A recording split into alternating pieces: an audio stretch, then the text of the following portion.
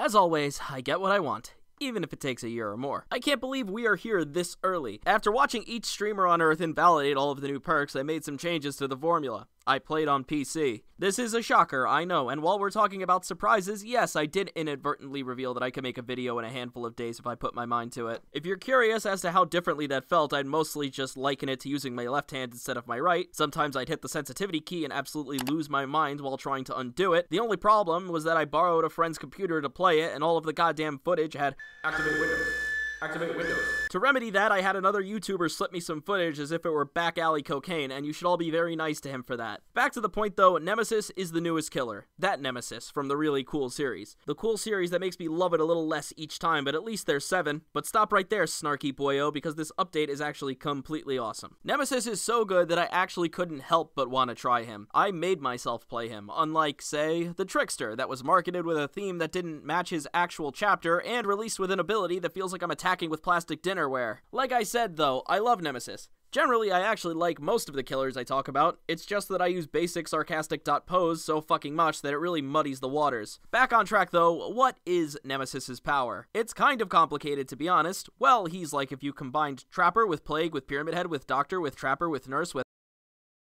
He's the Omni Killer. So many different things in his kit you'd think he was a traveling repairman. To anchor myself to this description like some sort of swearing growth though, let's start with the whip. Nemesis can pull out a tentacle from his arm that slams on the ground. If it hits a survivor, it will contaminate them and deal damage. How it deals this damage is based on the amounts of TLC you've been giving it. It doesn't go through walls, but it does go over them. Kind of iffy, but it comes out so quickly that it seems to be hitting people over pallets. The length of this whip is based on your mutation tier. There are 3 levels, a short slam that breaks nothing, a medium slam that breaks pallets, and a long slam that breaks the game. You can raise this mutation tier by killing zombies around the map, or hitting survivors with a whip and infecting them with a contamination. When I first heard the developers describe this in the dev stream, I began to panic because it looked like they were just gonna make a plague again, leading us into an infernal time loop where behavior just remakes all of their killers but worse. This contamination is, in theory, Nemesis's weakness as a killer, because landing your whip attack only inflicts contamination as an effect. To deal damage, you need to hit them once they're already sick, guaranteeing that Nemesis has to hit you 3 times with his power, unlike the usual 1-2 punch. Unless you literally do the 1-2 punch. Yeah, only 3. Cry your eyes out, loser. There are 5 vaccines around the map which can do a really fast interaction that removes the contamination. It's cool for extending the chase a bit, but personally I think people should get on the whole finding counterplay thing. I have a bad bump in my spine that says that the developers will want to nerf this guy and maybe just put more vaccines around the map instead of taking away his really cool stuff. The community clearly loves him. I love him. Don't set it on fire right now. Hell, that barely works. 90% of the reason I say that is because of the zombies and the absurd amount of moments where they instantly make a win for you. Technically, a good game would remove the zombies, but I really like them. In every match, 2 zombies spawn and roam around the map. If they collide with a survivor, same principle as the whip. Contamination first, then damage, then death. They're bad from an asymmetrical game design standpoint because they operate independently of anyone that actually has a real brain. You can get a kill because someone just happens to not notice them staggering into a loop. I'll bet you real money on the table that rank 20s playing this game for the first time might lose an entire match to just zombie hits. While they're here though, let's dole out some hints on how to use them. You can tell if one of your zombies has found someone on the map when they change their posture in their arms and raise them up. Nemesis can see these zombies' auras in a map-wide radius, so like, yeah, enjoy that tip, I guess. As for chasing, he's kind of straightforward. It's the same mind game we've been doing for like, what, 10 killers now? You have a power that goes through the loop. Do they actually vault that window or they fake it? Do you call their bluff or not? Even if you suck with the whip, you can always go back to hunting people down with the good old Manny Pacquiao's you're walking around with. I can't even think of any advanced tactics that would be specific to him. Hell, do I even want to give them to you? I mean, Christ, I don't want to hurt Leon. Jill, okay, but Leon's games are always great. Now I have to accept that he's in what amounts to hell itself. Who cares what happens to David King? His family probably owns slaves. As for those remakes, the second game can elicit some scares at the beginning until Mr. X shows up and becomes a moving wall of unfair pace killer. But the Resident Evil 3 remake was so action-packed that it hits that bad gray zone of uninteresting combat held back by horror elements, and horror elements held back by uninteresting combat. By the way, I know everyone is currently sniffing Village's toilet seat, but this isn't much better. Resident Evil 7 has that I'm not fucking going down there kind of horror, and Village just doesn't. I appreciate its creativity, but so much has been scratched off that I don't feel any palpable atmosphere anymore. I digress, though.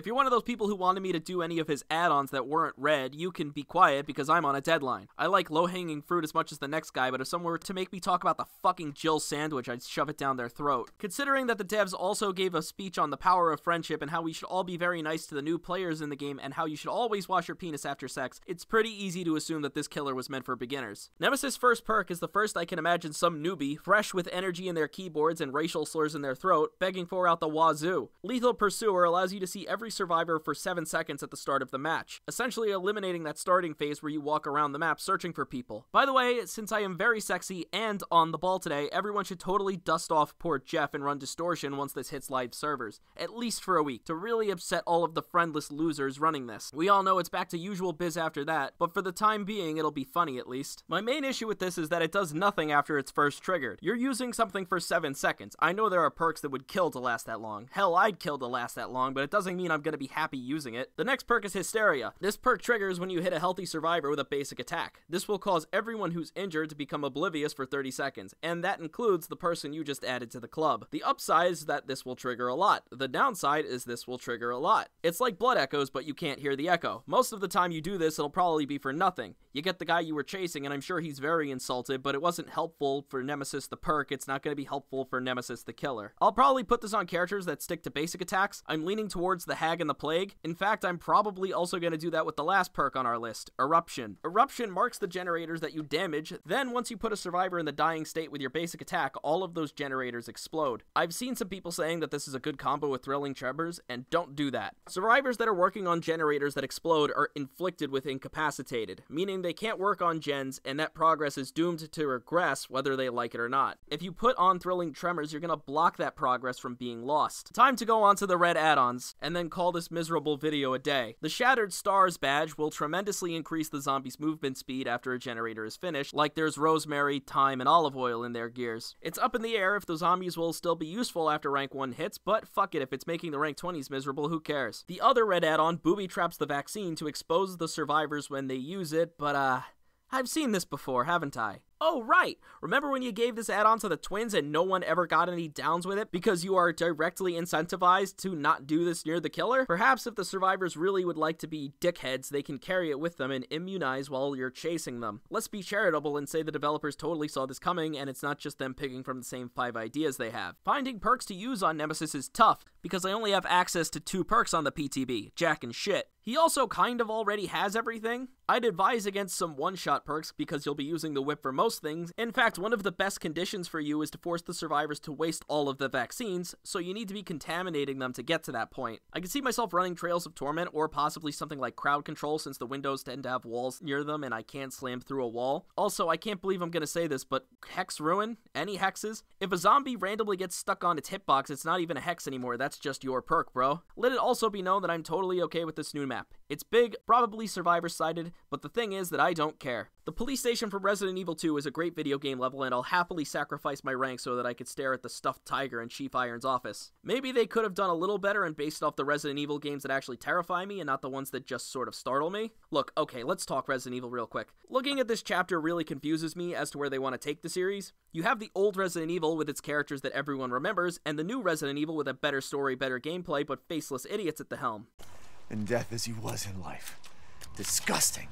It's been 10 years since we've gotten any update to Leon's story that wasn't a retelling. Hell, Jill even worse. Obviously marketing is important and I can't ignore that behavior needs to pay those people to stay away from me somehow. Cool as Jack Baker was, he lacked an iconic feeling that Nemesis has. Resident Evil Village might have been a good contender, but horny, weak memes aside, I don't actually see a lot of these baddies being bigger than this year. Maybe they'll finally make a game where the stalker enemy actually remains throughout the whole... Oh, I think I answered my own question. As for behavior, what the hell's your plan for the future? What licenses are left to plunder that will ever be as cool as this? If you keep making tricksters, I can tell you it's not going to keep up too long. You guys have a problem I empathize with. How do you go for the top shelf and make something really cool and then say, all right, back to business? What killers could they introduce that top anything of value here? I can think of maybe 2. I'm fine if they add Springtrap in, but I can't see them being anything more than a paragraph. Or maybe they'll redefine a chapter like they did with Ghostface and then never did it again. But they still need to aim for licenses to grow the game. When can we expect to be lukewarmly greeted by the fucking Blissfield Butcher? The point I'm making is, I see the top of the roller coaster. I know it's going to be a thrill the entire way down, but once I'm back online, what then? I see more people getting on and you're still building the roller coaster, and we are almost certainly in international waters now.